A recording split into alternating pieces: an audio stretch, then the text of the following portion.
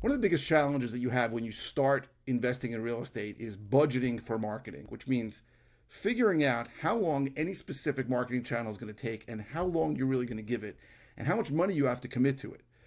So I see people with more experience than me, with better businesses than me, jumping in and out of marketing channels all the time after a very short time.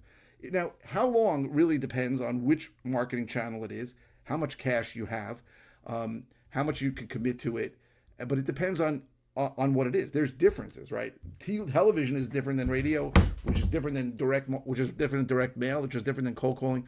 All these things, in order to budget it out, you have to really look at your whole business as a whole, at what kind of results you hope can get from each channel. And these are the things that I help my students with. So if you're interested in finding out more about this, or if you're interested in finding out how to do your first deal within 93 days without using any of your own money, just comment, DM, or click on the link below and type in budget, and I will get back to you with more information on this topic.